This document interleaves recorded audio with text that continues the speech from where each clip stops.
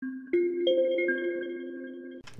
guys, Derek here, and in this quick video, because it is going to be very quick, we are going to be talking about how to disable extension checking. Now, why you'd want to do this is because with extension checks, if you have a later version of Gnome Shell than the one that the extension requires, it could disable your Gnome extension and it could leave you out in the cold without the ability to use your favorite extension. So to start off, you're going to need to install the dconf editor tool if you don't already have it. So let me do that really quick.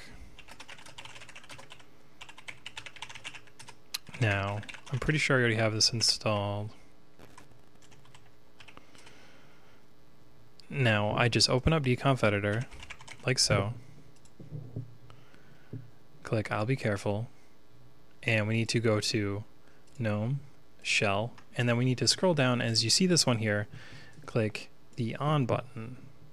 Now this is going to disable validation checks for the extension, and it will disable it so that Gnome Shell can no longer check for extension version numbers, and it'll just let you use it no matter what version of the shell you're using. I've been saying version a lot, but that's basically what it does.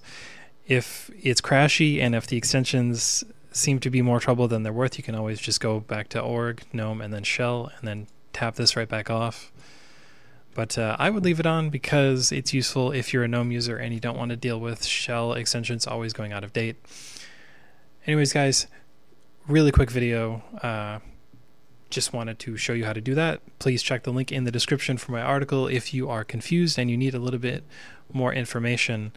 As always, I will see you guys in the next video.